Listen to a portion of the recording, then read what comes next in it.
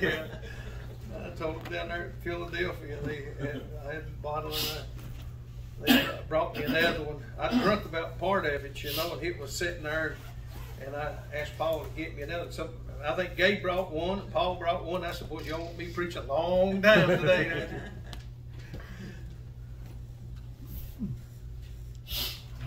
Well, it's good to be here, and good to see everybody. We wonder if anybody has anything on their hearts or question or anything that from our previous Bible studies or last week, or anything that just maybe is upon your heart.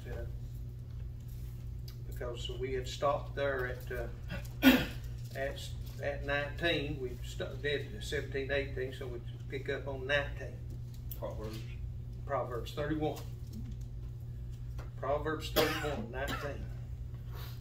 I've been gone working and stuff, been out of town. Right. Sure. Fix your tires, Pete. So, falling behind. You'll pray for me. So anything. All right. So we had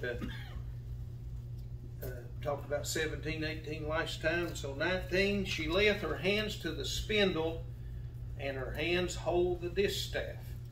She stretcheth out her hand to the poor, yea, she reacheth forth her hands to the needy. So she layeth her hands to the spindle, her hands on the distaff. Anybody know what the spindle and the distaff is? That's what I was going to ask you. The distaff, of course, is in the weaving process, the instrument that holds with the unprocessed flax or wool. It's what holds the unprocessed. So if you look at it, and then of course the spindle is where it begins to start in the weaving. Put it together. Yeah, bringing it together. Okay, so the distaff is in other words, she layeth her hands to the spindle, and her hands hold the distaff. So in other words, we got to look back, and the church, she's got to take hold of the knows how to bring those that's still flax. I mean, unprocessed, I guess, in the process of the flax and the fibers and things. When you look at it in the spiritual sense, which flax makes linen, and the wool, you know, into the fibers, and it's this distaff holds the unprocessed. In other words, it comes when it's you know how they get the wool, and they I can't remember exactly, cart it, pull it, whatever, and then they bring it into the distaff. You know, it's short fibers, you know, but it begins to link together, and it comes on, and then it's onto the distaff, and then the spindle begins to feed it into the weaving machine, or you know, the machine that Spindle spins it and brings all your other pieces together. Yeah, and it turns it, and it starts begins to weave it together, that. cord it together.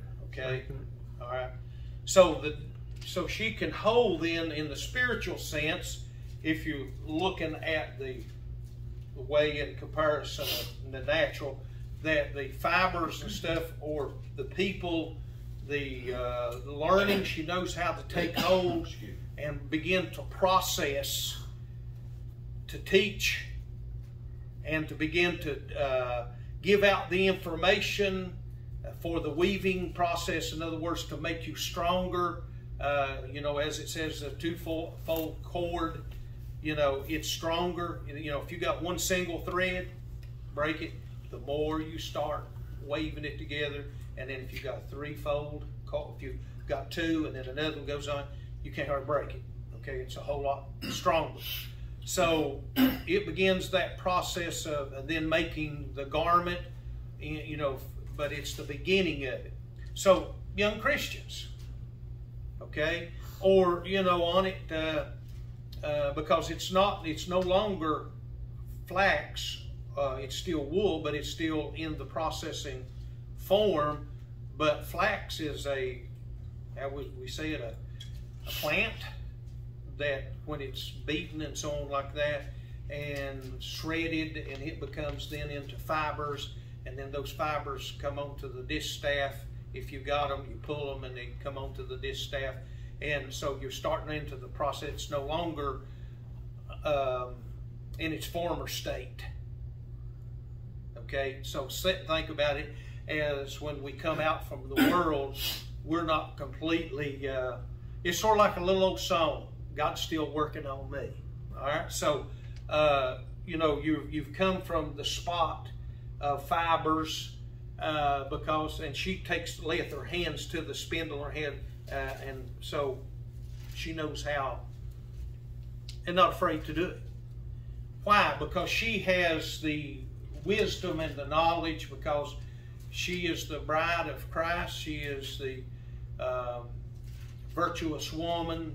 Everything that the church is going to do to be able into the processing of these spiritual fibers and so on like that. And it's sort of like we hear an old saying, this so and so, whether it agitated you or ever what would be good or bad, but we say every fiber of our being. You ever hear that? I was frustrated with every fiber of my being and all this stuff. So we understand that that's a metaphor. Even no matter where we look, linking it to God's word or not, we know that's a metaphor. I mean, even the world will say that. They're really distraught or whatever, and their fibers of their beings is about, shot or whatever. But she layeth her hands to the spindle, and her hands hold the distaff. And so it's in the spinning, it's in the process of telling. Once you've got past, you're no longer flax, I guess you'd say. You're becoming the thing what's needed. And she stretcheth out her hand to the poor, yea, she reacheth forth her hands to the needy. So let's look into Ephesians 4:28.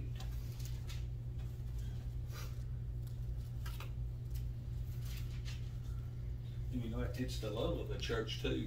Yeah. That takes that young Christian and feeds them the good bread, and takes that flax and stuff that that's what we're doing here tonight, taking the flax and putting it, hopefully, with the spirit of the word, and putting it together to make us a stronger core, not only through them by me, but through them by you and every other Christian that's here, to make the church, not the building, but the church has, to see that we do progress and get stronger and bind together, and maybe not together, but bind together with myself through the Spirit and the Word and with God. And that's three that you cannot break at all. And we hold on to that no matter, and it's easy to say when I'm not going through problems and trials. It's easy to say, hold on to the hand, of Lord, but when I'm falling down there and I'm in the mud, sometimes it's rough to say that. And if I'm not going through your problem, I don't understand what you're doing, but I understand my problems. Right. And we hope we all, like you're saying, the communication say that what you're talking about, you have God the Father, God the Son, God the Holy Ghost. But you hope that I have the same communication in the same way. And then together we're stronger. And then the next one's stronger. And the next one's if we're all in agreement. But this one here, it'll I guess to me it will help a little bit. For me, it helps me. Let him that stole steal no more, but rather let him labor, working with his hands the thing which is good, that he may have to give to him that needeth. So she layeth her hands to the spindle, to the distaff. She's helping get those things. And then the next verse, it says she stretches her hand out to the poor, yea, she reacheth forth hands to the needy.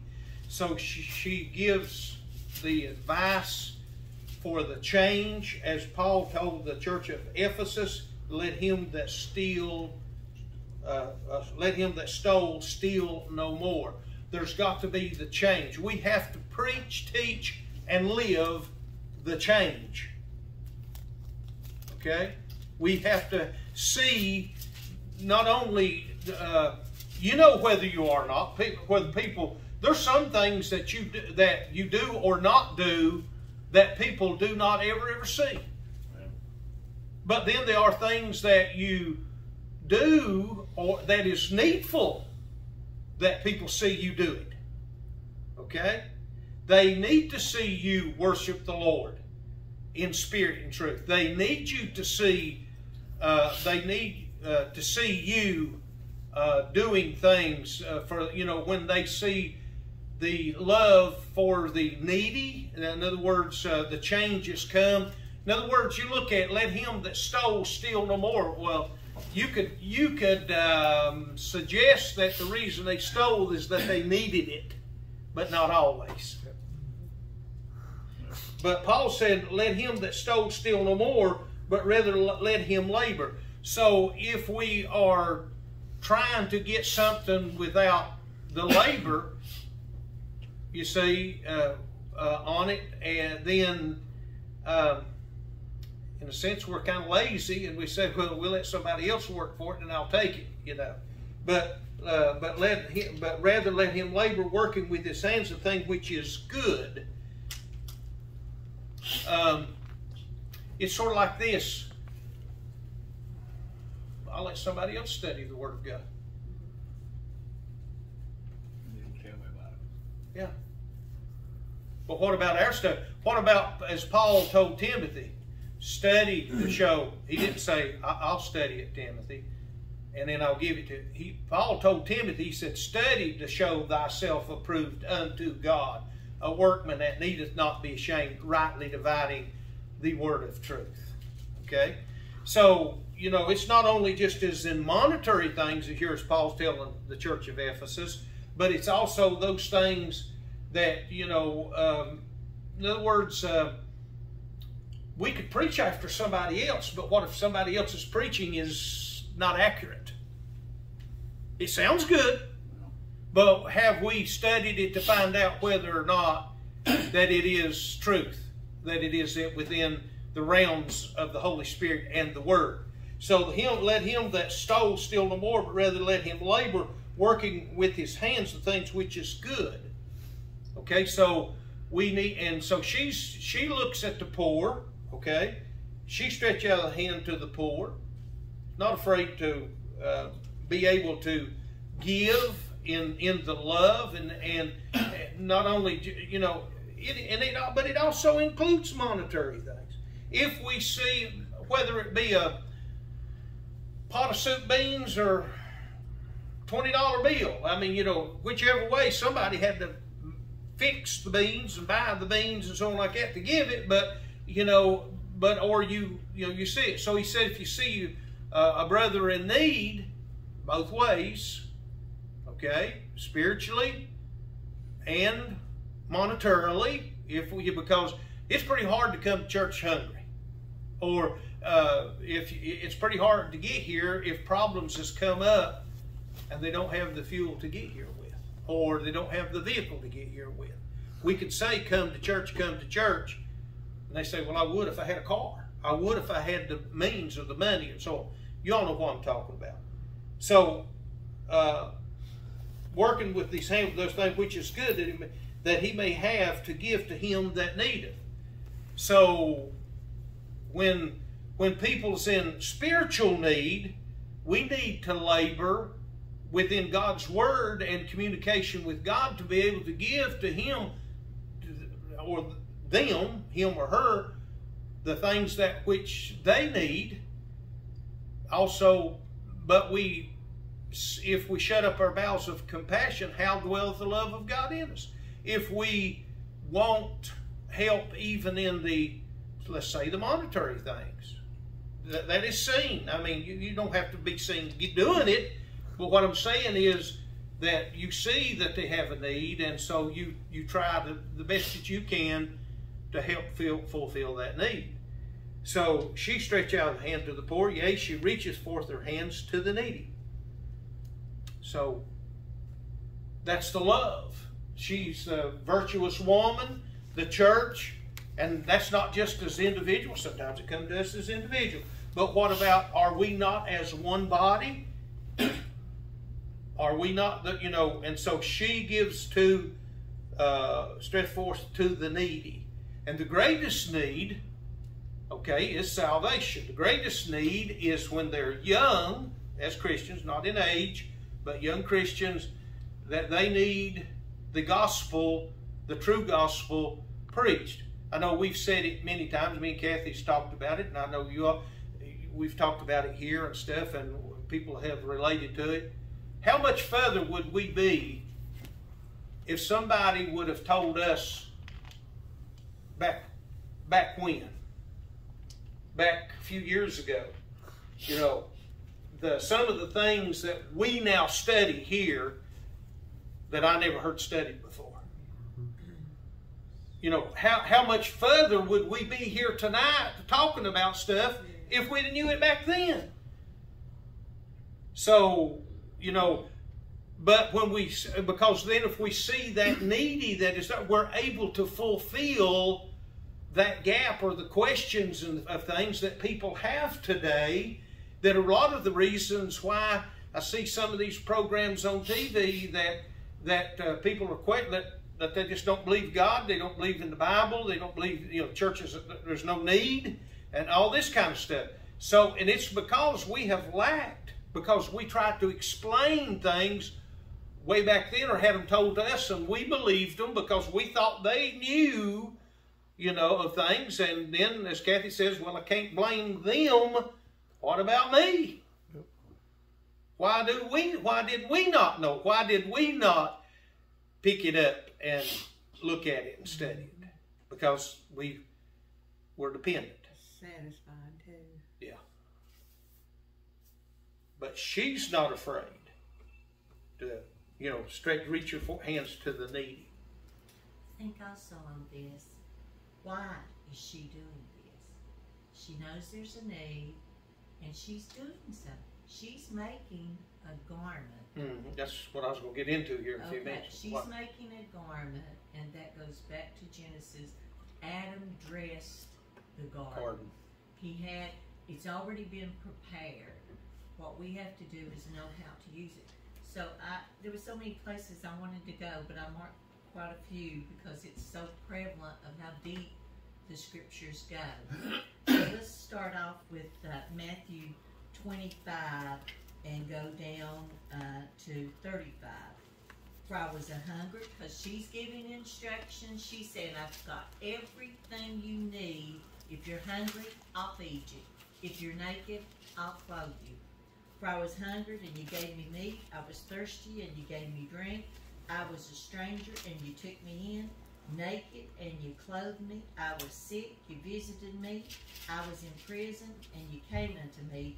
Then shall the righteous answer him, saying, Lord, when saw we thee hungered, and fed thee, or thirsty, and gave thee drink?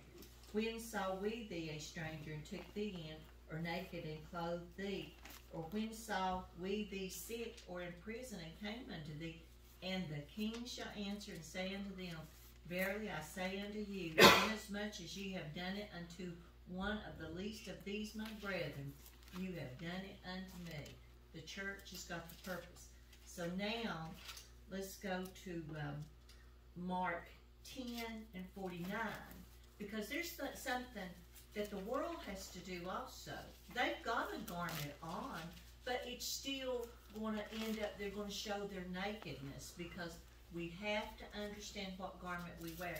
So Mark 10 and 49, and Jesus stood still and commanded him to be called, and they called the blind man, saying unto him, Be of good comfort, rise, he calleth thee. And he, casting away his garment, rose and came to Jesus. The old song, 2 coats laid before me. Mm-hmm. Which one are we going to choose? But, I mean, you look at it, he was blind. He was lacking something. But when you want to find out, God will say, you know, be of good comfort. I love that. Be of good comfort. God's going to help me.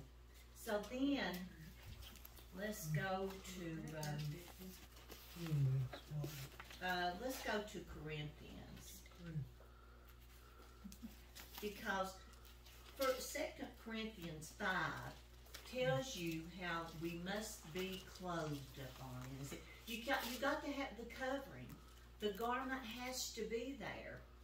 For we know that if our earthly house of this tabernacle were dissolved, we have a building of God, a house not made with hands, eternal in the heavens. For in this we groan, earnestly desiring to be clothed upon with our house, which is from heaven. And if so being that being clothed, we shall not be found naked. So, and God in Hebrews, there's so many other places, God said everybody was naked before him.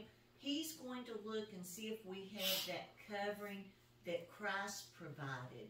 Because, and she's doing this. She's getting it ready. We don't wait and say, you know, we're prepared right now to give you the gospel. The church is prepared right now. If you're hungry, I'm going to feed you. And that's what Christ, when John was in prison, why he said those very things. And John was comforted with that. He said, I know now. Because that's what all the gospel is about. We're to clothe and feed and get them ready. We're supposed to have something that when a preacher's preaching, he should be giving out meat and making a person strong. So all these things are here.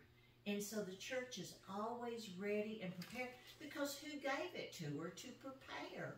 She got her merchandise from afar. And if you look at it, the Pharisees and the scribes were, in a sense, giving people a garment of salvation, they thought, but they were still naked in the eyes of God.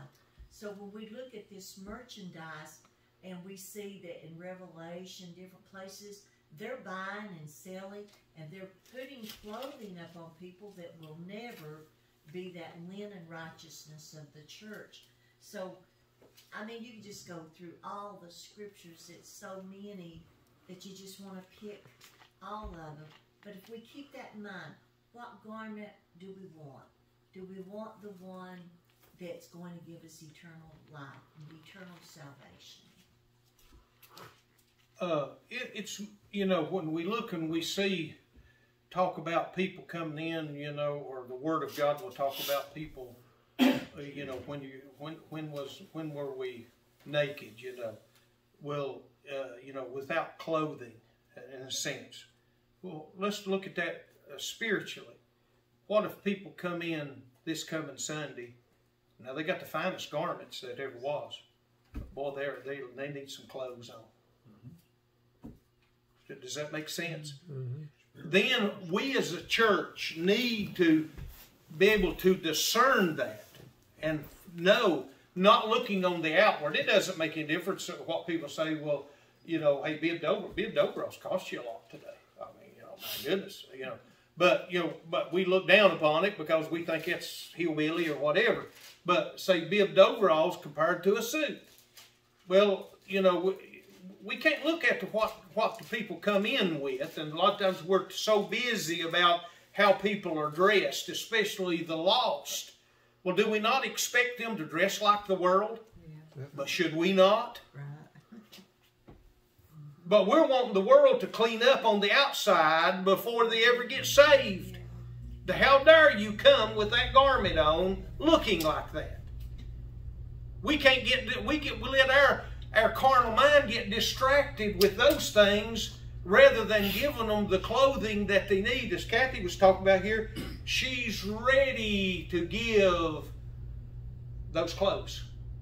That rich linen garment, you know, ready to spin it out. It's ready to be told, this is what you need to do.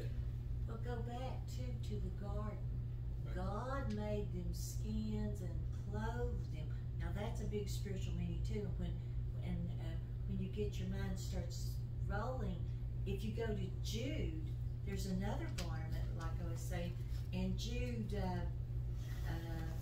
22, because the church, you're gonna find she has love, she has compassion, and let's go 21. Keep yourselves in the love of God, looking for the mercy of our Lord Jesus Christ unto eternal life. And of some have compassion, making a difference, and others save with fear, pulling them out of the fire, hating even the garment spotted by the flesh. There is a garment that's spotted by the flesh. We're in a fleshly mind, a fleshly way, a depending upon our carnal thoughts. And that's a garment that's got spots on it. He said the church has to be without spot, without wrinkle, without blemish. Now that's a pretty strong statement. But if you go then into Hebrews 1 and 10, we're going to see that garment was the same from the beginning to the end. Nothing has changed with the Word of God. It's that we've got to realize how to read this Word of God the way He wants it read. In Hebrews 1 and 10, and thou, Lord, in the beginning hast laid the foundation of the earth, and the heavens are the work of thy hand. Remember, we're clothed upon from heaven. They shall perish, but thou shalt remainest. They shall all wax old as doth a garment, and as a vesture shalt thou fold them up, and they shall be changed. But thou art the same, and thy years shall not fail. All of us had to make a change of garment. Christ always was without sin. He had no spot, no blemish. There was nothing that Christ needed to change. We have to change the garment. And if you look at that and go back to the Garden of Eden, you look at it. It's when we get spotted by the flesh, our garment is dirty. And Christ didn't want it to be that way. He made the church, she's pure in the linen righteousness, as Revelation talked about, because she's been clothed upon by Him. He's without spot, He's without blemish, He's holy, He's pure, the Word is good, everything is good with Christ. Is that the plan of salvation? Plan of salvation. The garment, the clean garment, is the plan of salvation? It is salvation. It is. Well, look, Because remember, Christ is the head of the church. We're just the body. And remember, Christ, even the garment that He wore, it was without sin. It means that He had covered it. It was all the same. It was a garment without sin. I mean, it's just, it was the same from top to bottom. from the beginning to the end. You couldn't separate it. Yeah, that's it. You couldn't separate They it. tried to, but they couldn't. Cast lots for it. Yeah. And it's all spiritual meanings, deep spiritual meanings. And whenever Christ was a babe, they wrapped Him in swaddling clothes. You know, those blood clothes wiped Him up and cleaned Him and laid Him and wrapped Him in swaddling clothes. You know, tell you what He put on. Wow, that's that robe right there. That's His blood that's covered all the problems and trials.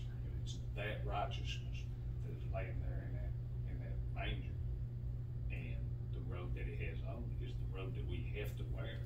You know, and the blood, the junk that I had on my life, He wiped that off and used that swaddling clothes and wrapped me up in it and put me right there. Revelation 19, I believe I said this Sunday, I think. Because Adam and 13. Eve saw that they were naked. Yeah. You know, and they had to be clothed. They tried to cover themselves with. James, where Yep. is it in Ezekiel? I say, where He saw that you were naked and clothed you, saw that thou was in thy blood and cleaned you up. 16. Ezekiel 16. I've Think. seen like that. Revelation 19:13, and he was clothed with a vesture dipped in blood, It is 16. And that's it. That's it right there. and his name is called the Word of God. Remember, I preached, I had that in my message Sunday. So It goes right to the beginning. it does, yeah. It's all the it's all the skin, the things that God made for us, you know, the clothing for, you know, that we have to have on, be a part. We're the church. In other words, I'm trying to get it out that, you know, we're bone of his bone. I had this Sunday too. We're bone of his bone, flesh of his flesh. So we're part of him. We must eat his flesh, drink his blood, be a part of him. And we got to be the church, which is the body of Christ. Okay, so then, as Tim said, that it's the garment that was without seam. You know, it's where that body's in that. Okay, the plan of salvation. You see, how that we have to be. I asked this question at church Sunday, and I've asked it before. I've probably asked it here. When, you know, to try to help people to get to see the spiritual side. When you got saved, was you washed in the blood? Well, sure. Yeah. Well, did somebody get a 5-gallon bucket of blood and dump on you? And I said, here at the church down there where I was preaching, I said, we don't keep a store of blood back there. So we'll say that's spiritual. We know that Christ shed his blood, and it represents that it covers us just as that garment covers us, just as the word, we must have it. And we look at it, but we will use it spiritually, but we can't look at some of those others spiritually. Aren't you? What was you in Ezekiel 16? Well, just as Kim was talking about Christ being swaddled, it's because he was born of the one highly favored. Mary was highly favored, which means God was pleased with her. So if you look at Ezekiel 16, he's showing us the other, what we are without being taken care of. He said, thus saith the Lord God unto Jerusalem. And we have to remember Jerusalem, not as the way we think of it, but as spiritual Jerusalem. Thy birth and thy nativity is of the land of Canaan. Thy father was an Amorite, and thy mother a Hittite. So if you're going to look at spiritual, explain that one. You know, if you're wanting to look at everything natural, you can't explain it then. As for thy nativity, in the day that thou was born, thy navel was not cut, thou was washed in water to supple thee, thou was not salted at all, nor swaddled at all. None I pitied thee to do any of these unto thee, to have compassion upon thee, but thou was cast out in the open field to the loathing of thy person in the day that thou was born. And you was, I'll just paraphrase the rest, polluted in thy own blood. And now, he said, when you come to excellent ornaments, thy hair is grown. And then he said, I spread my skirt over thee and covered thy nakedness. I washed thee with water, yea, I thoroughly washed away thy blood from thee, and I anointed thee with oil. And now here's the covering of all the wonderful, costly, expensive skins and things. He's showing, I gave you the best of everything. When I wash you, you're clean. When I take care of you, you get good things. Yeah. You can go down through with all the garment, and all the broidered edges, and all the wonderful things that, you know, he saw us when we were naked and polluted in our blood, you see, and he covers us. He, you know, and the church needs to be ready to give that message of the covering, of the cloth, of the linen. Warning in 16 too. Oh, Don't trust in your own beauty. Yeah.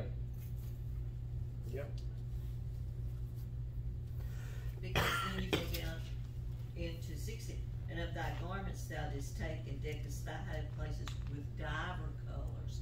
Then you get, the church will get into things of the world and spot that garment. Make it something God didn't want it to be. And he said, my meat also which I gave thee, fine flour, oil, honey, wherewith I fed thee, thou hast even set it before them for a sweet savor. And thus it was, saith the Lord. And of course, you know, we see the woes, we see all these things, but go to 32, which this is the wife of God. The church is the wife. She has a husband, and we're going to see he trusted her if she's, you know, preaching and teaching what he wants her to do. But as a wife, thou committed adultery, which taketh strangers instead of her husband. That's how you can commit adultery and fornication. And then you look at that, and we see that all the way through the Word of God. The church must know who the husband or who is the head of the church. And then over in 38, and I will judge thee as women that break wedlock. When he says, I'm married to you, you don't break that bond. There's no divorcement in this thing. And the understanding of the spiritualness of that is the church. The man that preaches must have the husband of one, be the husband of one wife. It's the church. Can't be of something else. That those things in a quagmire right there. Do what?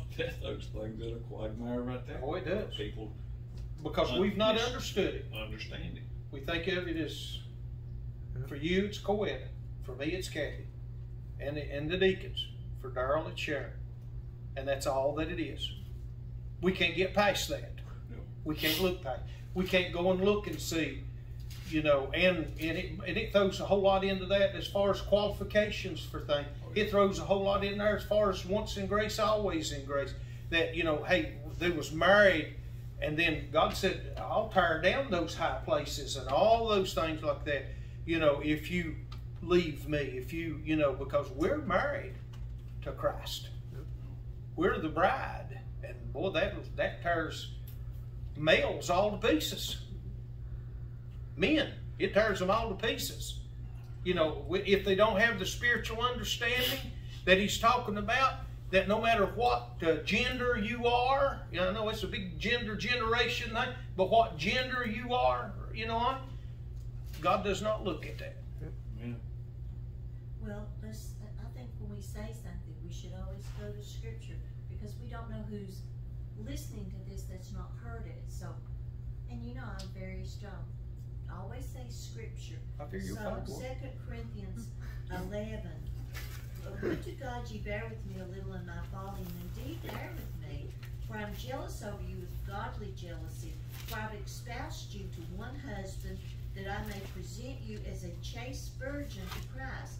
But I fear lest by any means, as the serpent beguiled Eve through his subtlety, so your minds should be corrupted from the simplicity that is in Christ. For he that cometh preacheth another Jesus. And there's a lot preaching another Jesus to the church. Paul was warning them that the serpent, just like in the garden, would come to the church and preach a different message. Say, thou shalt surely not die. Yeah. But you can't preach anything. And then let's go to Isaiah 54. I'll just read 5. For thy maker is thy husband, the Lord of hosts is his name, and thy Redeemer, the Holy One of Israel, the God of the whole earth shall he be called. But look at the Pharisees and scribes. They said, we have Abraham, we have David, we have Moses.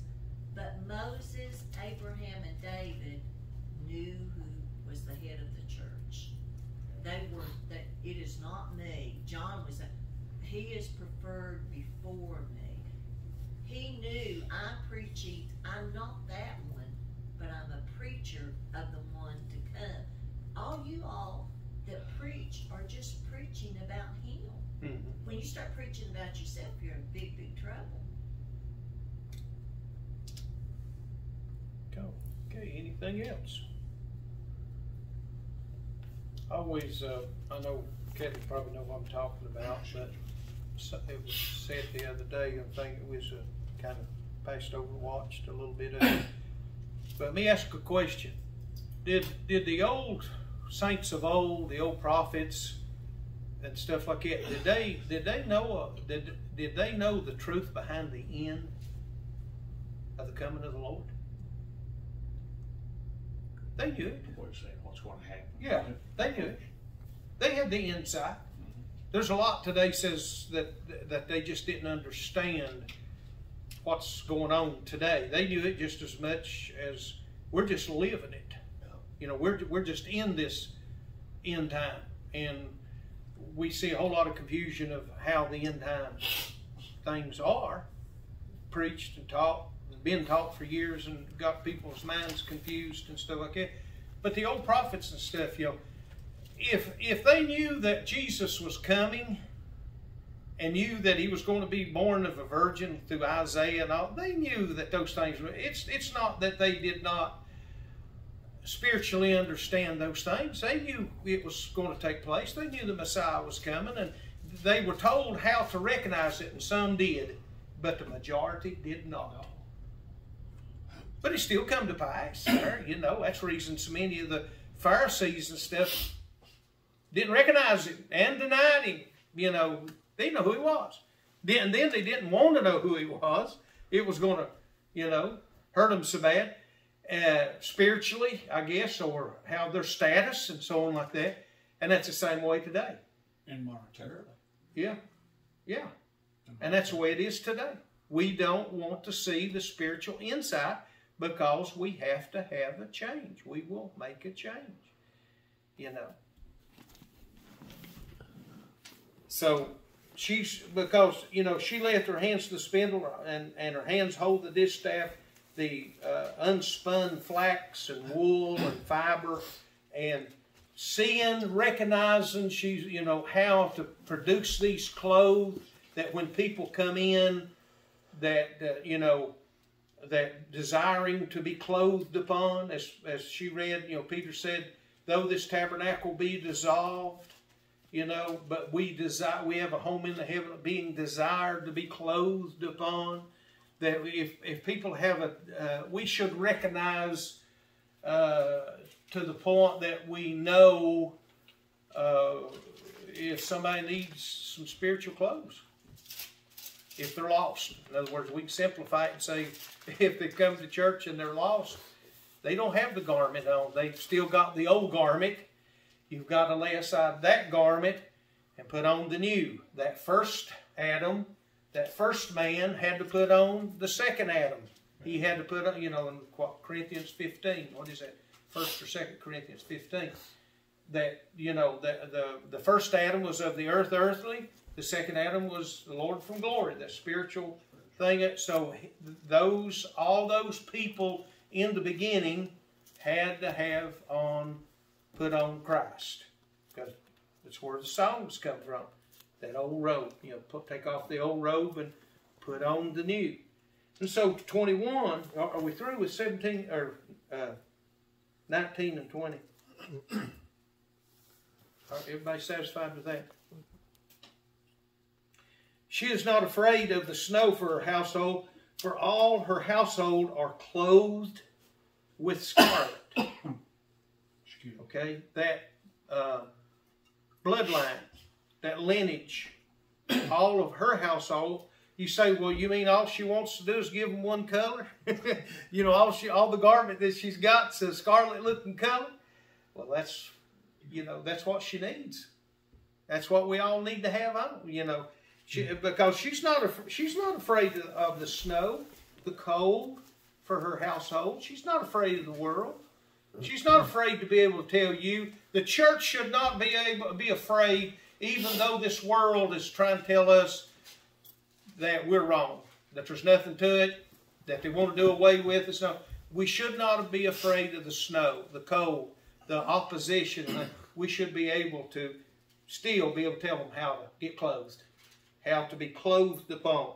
For all her household are clothed with scarlet.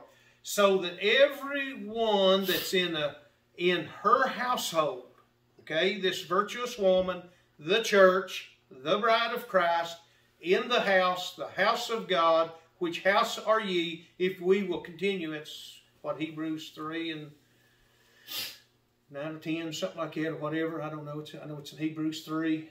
but Christ is over his house. Whose house are ye, if we continue with the confidence unto the end? We can remain in the household of faith, in the house of God. And as we've said many times, I know there's nothing wrong with referring this to let's go down to the house of the Lord. There's nothing wrong with referring to going to church.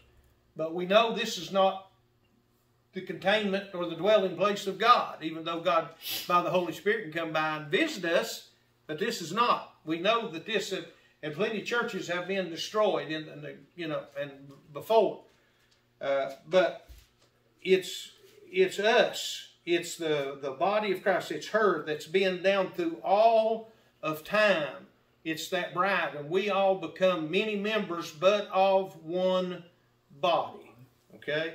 And she's not afraid of the snow for her household. All right? Those that's, we used to be an old saying, people say, and I guess it's still some people say it, somebody gets saved and they say they joined the church. Well, that's a good thing. It's a good saying and stuff. I don't know if it's said a whole lot anymore. A lot of people say they got saved or whatever, but they joined the church. Well, if you're truly saved, you become a part. You become a part of this body, this bride of Christ. No matter who you are, you become a part of her. For all her household are clothed with scarlet. That vesture dipped in blood. That swaddling clothes, those type of things. Go ahead. I said the royalty. I mean, it's basically relying on royalties. Yeah. You become part of him. Yeah.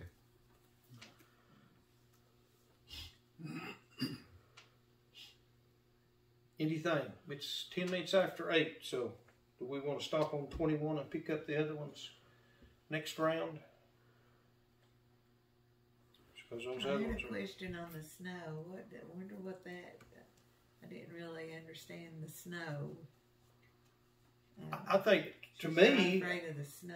Yeah, I've not searched out the part. I know Job talks about the snow.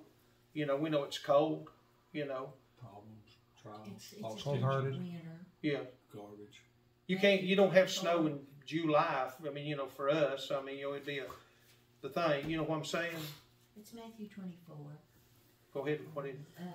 It's the Time of winter. Matthew 24 is showing us that there comes a time of summer and winter shall it be, which is in the book of Joel and Isaiah.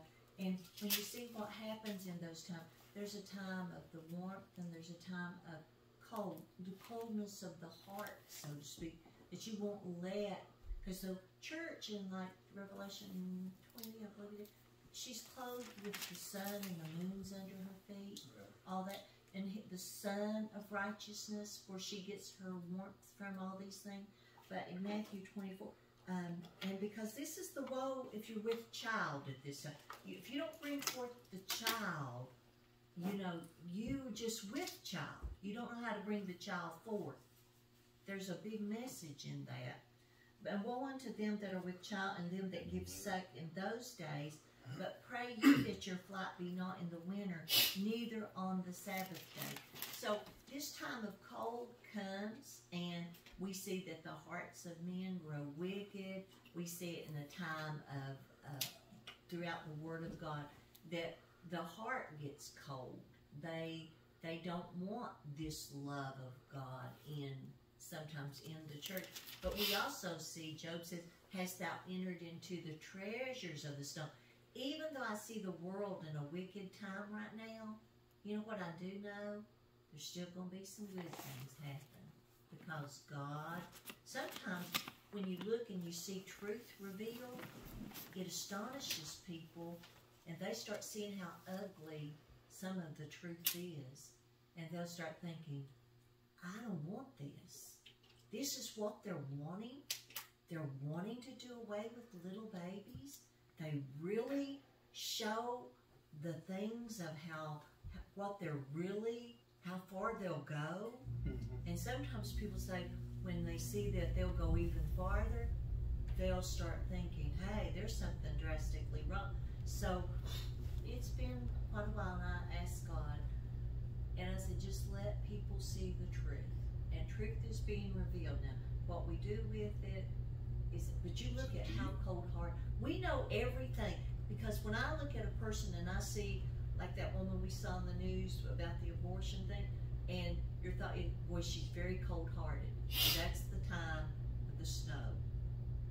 That's the time of winter, and boy, it's a cold time right now. But the church, Not afraid.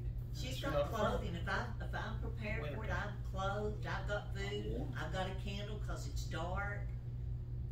Because And then we're in a cold world. There's a little 3-letter word, for all her household are Yeah. clothed with scarlet.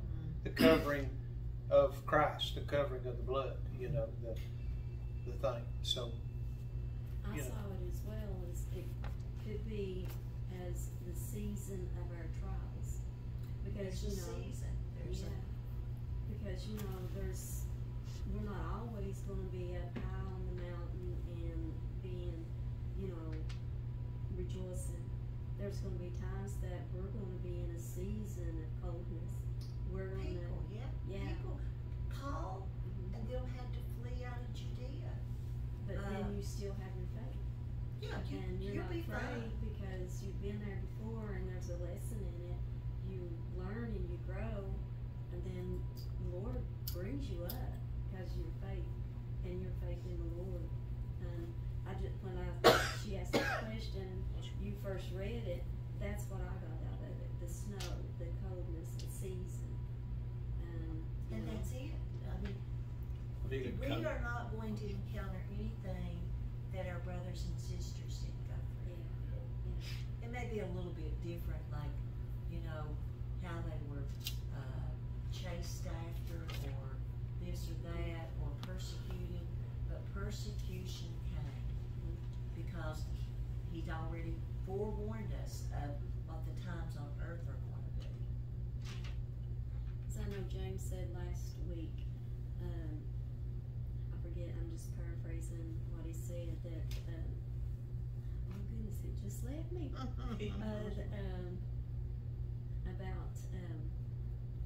how God's going to bring us through it, and that we're not going to starve.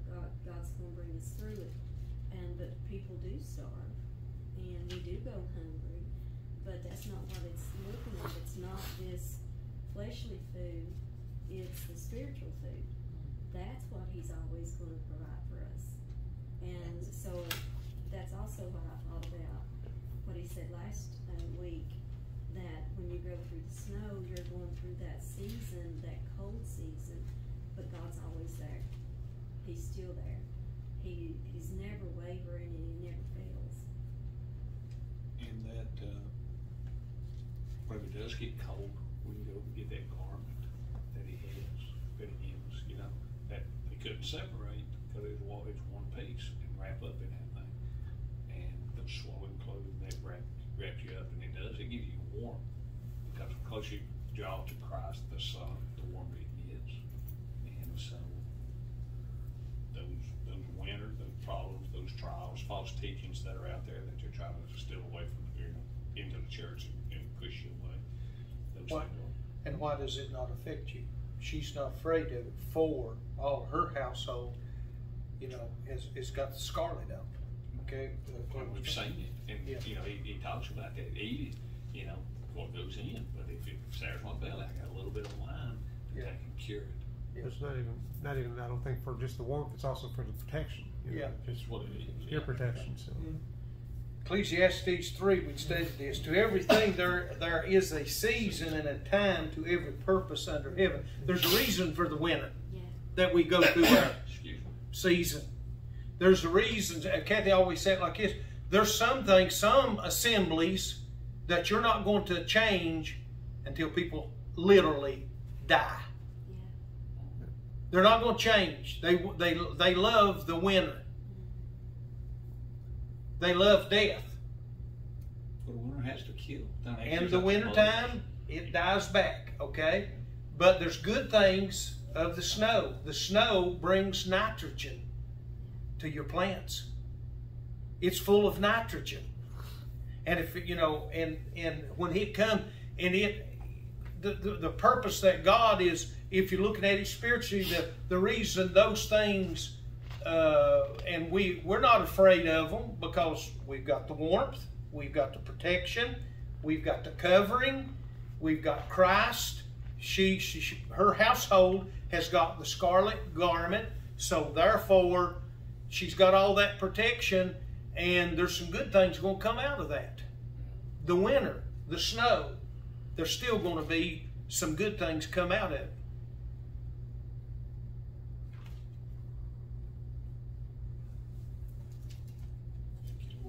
Where was that in Ecclesiastes? Where was that in Ecclesiastes? That was Ecclesiastes 3. 3. Okay. 'Cause I was going to ask you. I was The gonna very first verse. Okay, I was going to ask you where that was because I'm like I was thinking that same section when talking about the seasons. They wrote a song on that, didn't Wasn't a good band, but that's okay. It's just what I heard. I wasn't a fan of the Beatles, so. Or the Birds. Them, I don't The think. Birds. Birds. Birds, cows, or something. Anything else? All right, we'll pick up anything else on 21 next time, and 22, and see how far we get.